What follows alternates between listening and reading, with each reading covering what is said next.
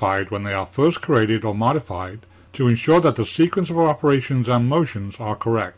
Whether programming at the control or just verifying a CAM-generated part program, graphic verification systems are valuable visualization tools. FANUC's Manual Guide I conversational programming system provides advanced 3D solid model animation to fully visualize the tooling and the part being machined.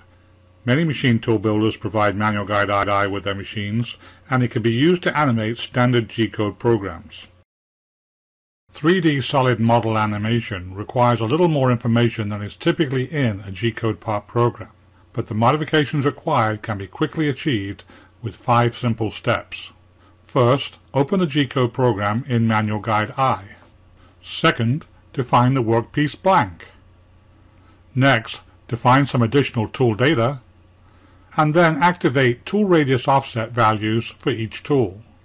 Finally, you can run the animation. Step 1. Open the program in Manual Guide I. If the G-code program is already active in the CNC, you simply need to switch to Manual Guide I.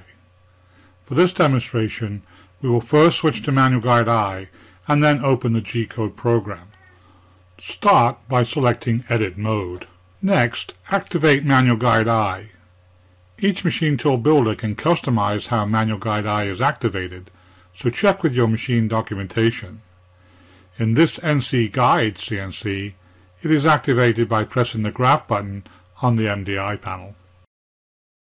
Next, press the O-List soft key to show the available part programs, and use the cursor keys to highlight the required program. Finally, press the Open soft key. The program is now displayed in the editor, and you're done with Step 1. Step 2. Define the workpiece blank. Solid model animation requires a blank geometry, so it can show the tools machining the material. The part program origin with respect to the blank must also be specified.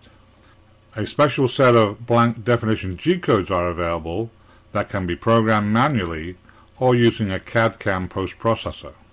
However, we will demonstrate specifying the dimensions using conversational screens in Manual Guide I. Make sure the cursor is highlighting the first line in the part program. Press the continuous menu key until the Start soft key is displayed. Next, press the Start soft key. Press the right cursor key until the Blank tab is highlighted. Manual Guide I can process several standard blank shapes, including a rectangle, a cylinder with a hollow center, a prism with a hollow center, and a free contour cylinder. Use the cursor down key if necessary to highlight rectangular blank figure. Now press the Select soft key. In this demonstration, the blank is a rectangle 3.5 inches wide, 2.5 inches deep, and 0.75 inches high. Notice the graphic on the right will change as we move from field to field, guiding you with the required information. For the first field, the width dimension B is highlighted. First, enter the blank width in the x-axis and press the Input key on the MDI panel. In this example, the width is 3.5 inches.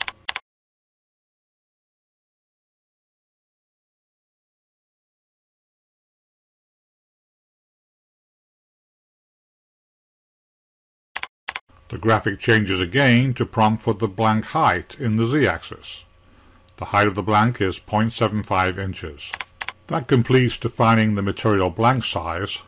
Next, specify where the part program 0 is in relation to the part blank. First, specify the work origin in X.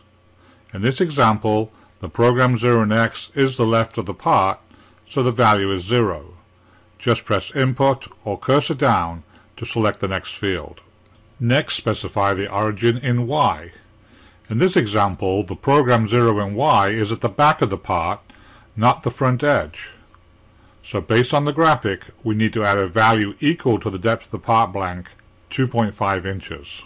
Finally, specify the work origin in Z. In this example, we will face the surface of the part, so the program 0 point is 0.02 inches below the surface of the blank. To complete the operation, press the Insert soft key. Note that a G1902 block has been inserted into the program, and the parameters are the values from the conversational screen. This completes Step 2. Step 3. Define the tool data.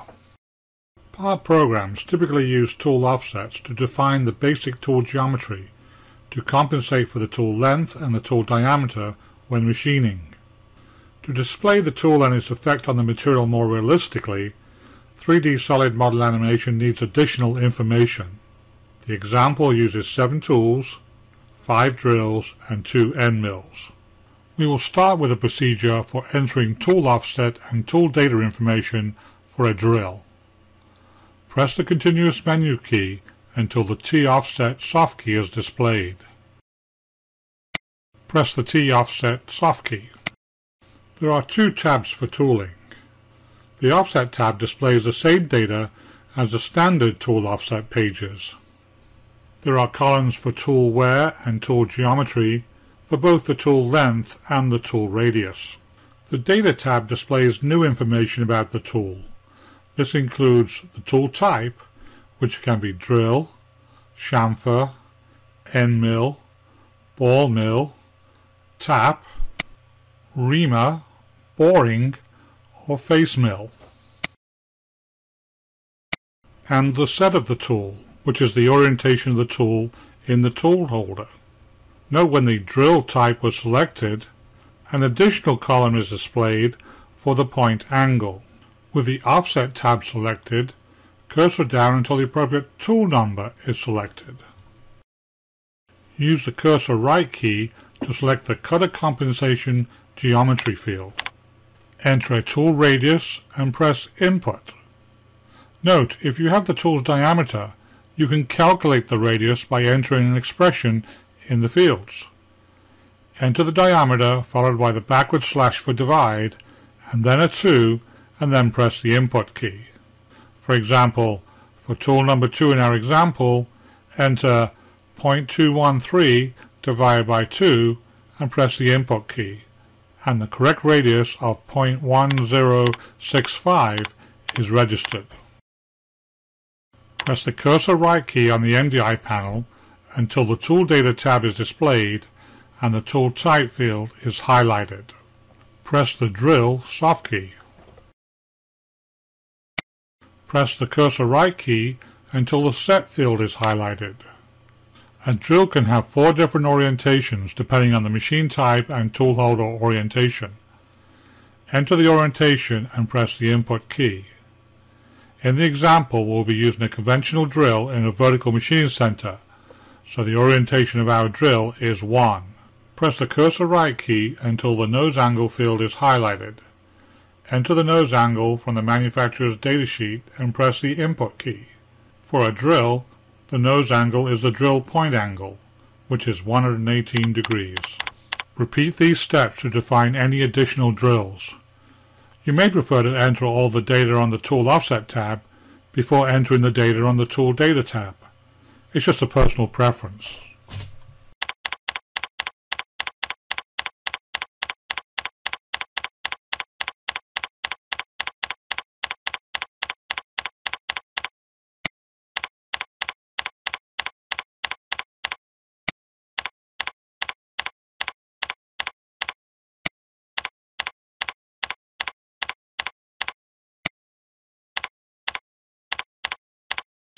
Entering tool data for an end mill is a similar procedure, except there is no nose angle data.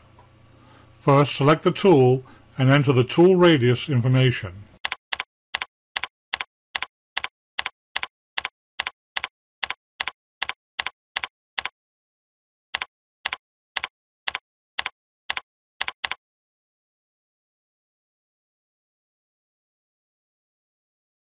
For an end mill, press the F-end soft key.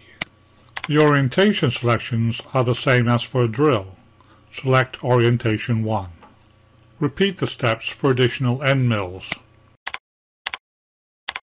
When all of the tool data is entered, press the Close soft key. That is the end of Step 3. Step 4. Activate radius offset for each tool. Typically, there is no need to activate tool radius offsets when the cutter radius offset is not used, for example, when performing drilling operations. However, Manual Guide I must know the tool radius to correctly animate the tool and the material remove. For a Machining Center program, we must include a D word at each tool change. Because the cutter compensation is not activated with a G4142, it has no effect on the program path. Typically, this edit is not required for turning applications. Press the continuous menu key until the search down soft key is displayed. With the cursor at the start of the program, enter M06 and press the search down soft key. If a D word is not programmed, insert the appropriate D word value for the active tool. For example, if T11 is active, add D11 to the M06 block. Move the cursor to the word prior to the end of the block, enter the letter D followed by the tool number, and press the Insert key on the MDI panel. Press the Search Down soft key again. Insert a D word value for the active tool if required. Repeat this procedure for all the tools in the part program.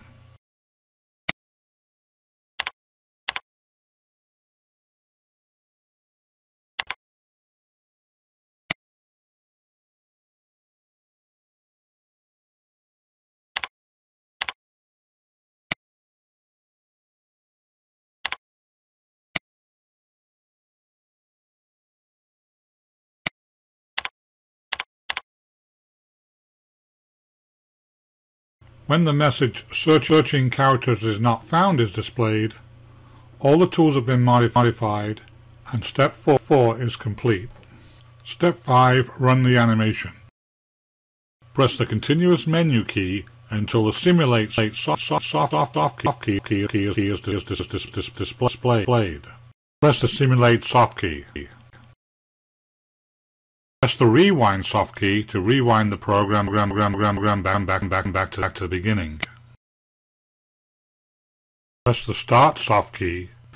The animation will begin at an accelerated rate until machining is complete.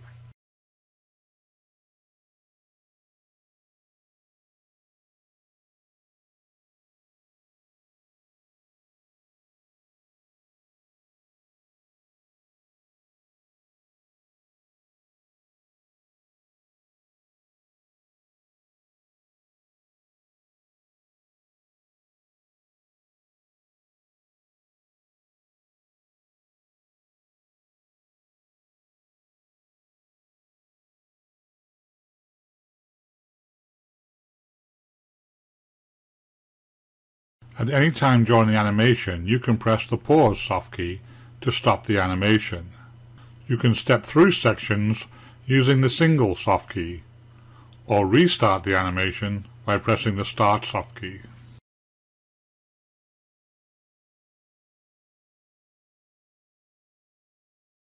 If you want to see the toolpath, press the Toolpath soft key and press the Start soft key.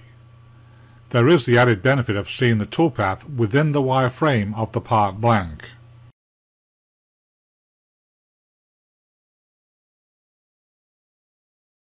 If the animation runs too fast for your liking, parameter 27335 can be used to set the number of speed steps.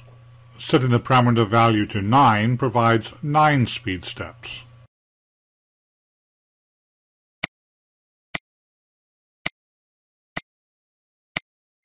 Now 2 new soft keys appear on the Animation menu.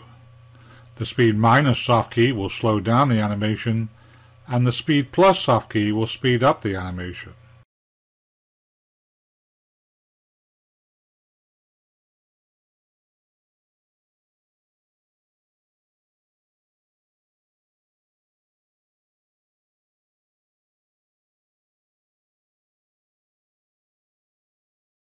Step 5 is now complete. We have seen how any standard G-code program can be modified to run in solid model animation in just 5 steps. Open the G-code program in Manual Guide I. Define the workpiece blank. define some additional tool data, and then activate tool radius offset values for each tool. Finally, you can run the animation.